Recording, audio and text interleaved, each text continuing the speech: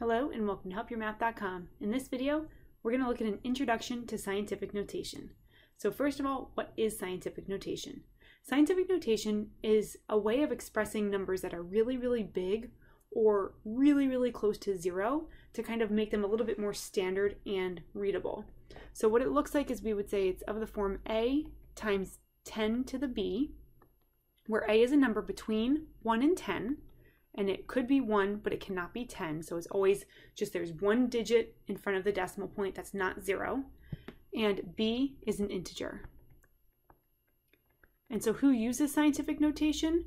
Well, maybe astronomers do when we're measuring distances from our galaxy to other galaxies, because that would be really, really big numbers. Or biologists, people who look at really little things, who look at atoms, really small things. If we're looking at the size of those, we might use scientific notation there too. If a number is between 0 and 1, so that's what I'm saying is a really small number, then the exponent is going to be negative. Because basically what this multiplying by 10 to the something is doing is it is moving the decimal point left or right, right? Multiplying by some power of 10 is moving the decimal point to the left if it's really, really small, and therefore the exponent is negative. Or if it's bigger than 1 and the exponent is positive, it'd be moving the decimal point to the right. So we can go from standard form into scientific notation and scientific notation into standard form. And then very rarely would we ever see a number that we're writing in scientific notation and that number happens to be 1, but it would be 1 times 10 to the 0, right? Because it would just be 1 times 1, which would be 1. Scientific notation is just multiplication, so it looks a little bit weird, but that's all it is. It's just multiplication. Let's look at some examples. We want to write each of these numbers in scientific notation. The first one is the distance to the sun. It's 93 million miles. So again, what we want to do is we want to think about how many times we're moving the decimal point, and then the number of times we move the decimal point, that's going to tell us what the power of 10 is. So we know it's going to be something times 10 to the something. Let's see what that something is. So we're going to move the decimal point. I'm going to move it once, twice, 3 times, 4, 5, 6. So now the decimal point is here. Are we looking at a number yet that's between 1 and 10? Well, no, because right now the number is 93. So if I move the decimal point one more time, now I have the number 9.3, which is between 1 and 10. So I'm going to say it's 9.3. And now how many times do we move the decimal point? We moved it 3, 6, 7 times. So we're going to say times 10 to the 7th. Now it's in scientific notation, so if we wanted to go back, this would just tell us move the decimal point 7 times to the right, and that would just be going in reverse here, and we should end up at 93 million miles. So that's going from standard form into scientific notation. Okay, how about the distance of 1 light year? So 1 light year is, what is that? Billion? 6 billion miles? No, that's 6 trillion. Holy cow. So 1 light year is 6 trillion miles. How would we express that number in scientific notation? Well, we know it's going to be some number between 1 and 10 times 10 to the what. We just need to figure out what those two variables are. So let's count. We're going to move 1, 2, 3, 4, 5, 6, 7, 8, 9, 10, 11, 12. When I move it 12 times, look at that. Now I have just a 6 in front of the decimal. 6 is a number between 1 and 10, so it's going to be 6 times. And do you remember how many times we moved the decimal point?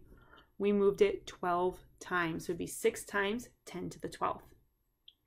All right, how about letter C? The cost of Hurricane Sandy was $65 billion. Holy cow. How would we write this in scientific notation? Well, let's see. We're going to move it 1, 2, 3, 4, 5, 6, 7, 8, 9. That's 65. There we go. So 6.5 times 10 to the, how many times did I move it? I moved it 3, 6, 9, 10 times. 6.5 times 10 to the 10th. In our last example, we have this itty bitty number, and it's the width of an influenza virus. So let's see. We need now to make the number bigger, right? This is some teeny tiny number. We need to get it to become a number between 1 and 10. So this time, however many times we move the decimal point, we're actually going to say that it's negative because we're really having to divide by 10 a bunch of times to go from scientific notation back into standard form. So let's count. We have 1, 2, 3, 4, 5, 6, 7, 8. This is 0.1. I move it around That's 9 times. So I'm going to say 1 times 10 to the negative 9th. So again, what that negative 9 is doing is it's taking the decimal point and moving it to the left. It's dividing by 10. So we have 1 times 10 to the negative 9th, or you can say 1.0, it doesn't matter. How about going the other direction? So now we're given the numbers in scientific notation, we want them in standard form. Here's a nice one. The probability of winning the New York lottery is 4.355878 times 10 to the negative 8th. That negative 8 tells us to do what? It tells us to move the decimal point 8 times to the left, or we're dividing by 10 8 times is what that means. So if we're going to move it 8 times to the left, we're going to have to add a lot of zeros here. 1, 2, 3, 4, 5, 6, 7, 8. And then we would put gaps in those zeros. Zeros in those gaps. I said that backwards, didn't I? So how many zeros are there? 1, 2, 3, 4, 5, 6, 7 zeros in between the decimal point and the start of the actual number. So 1, 2, 3, 4, 5, 6, 7, 4, 3, 5, 5, 8, 7, 8. Should you play the lottery? Not if you think you're going to win, because you're definitely not going to. Okay, how about Avatar's worldwide gross income? We have 2.79 times 10 to the 9th. This is a positive exponent, so that tells us to move the decimal point which way to get it into standard form? We're going to move it to the right. So we're going to take 2.79, we're going to move it 9 places to the right. 1, 2, 3, 4, 5, 6, 7, 8, 9. How many zeros do we need to add here? 1, 2, 3, 4, 5, 6, 7. So we're going to add 7 zeros. 1, 2, 3, 4, 5, 6, 7. We can put our commas back in, and we have $2,790,000,000. Yikes, that's a lot of money. Well done, Avatar. Well done. And that's how we would do that. When it's in standard form and it's a big number, you don't need to put a decimal point in. We can just forego the decimal point. How about the population of Manhattan in 2013? It's 1.626 times 10 to the 6th. That's telling us move the decimal point 6 places to the right. To the right. So when we move it 6 places to the right, that'd be 1, 2, 3, 4, 5, 6. Looks like we're filling in 3 zeros into our gaps. So that's 1,626,000. That was the population of Manhattan in 2013. How about the population of the Dominican Republic? We have 1.04 times 10 to the 7th. So these numbers almost look the same. Does that mean that these values are almost the same? Well, no, because this is a whole, the Dominican's population is a whole 10 times greater. It's one magnitude of 10 times greater than the population of Manhattan. So when we look at this, we have 1.04. We're multiplying it by a positive exponent, so we're going to move it 7 places to the right. 1, 2, 3, 4, 5, 6, and 7.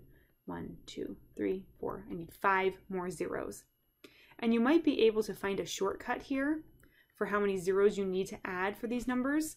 So before I get to that, it looks like the population of the Dominican Republic in 2013 was 10,400,000. So yeah, 10 times bigger than Manhattan, which is what I was expecting given that it had one more 10, factor of 10.